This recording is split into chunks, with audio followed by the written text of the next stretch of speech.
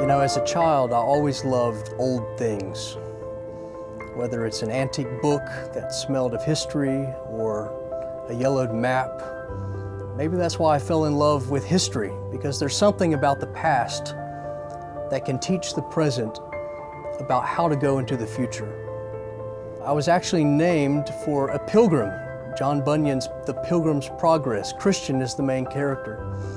And so I've seen my life as a pilgrimage from one thing to another. And my pilgrimage in 2008 led me to Scotland. I wanted to go to a place full of history. I wanted to go to a place where God had done something great in history.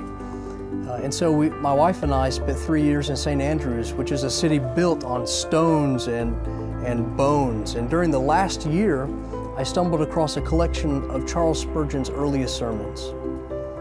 It was a collection of sermons that in 1857 he himself tried to publish, but his dream never materialized. And so my first instinct was to fulfill Charles Spurgeon's wish. And of course, the pilgrimage to publication hasn't been easy. There have been enormous hurdles and obstacles in the way. In 2013, I actually almost passed away when my appendix ruptured, and I didn't find out for about a full month. And during that season of suffering, one of Spurgeon's earliest sermons had a profound impact on me.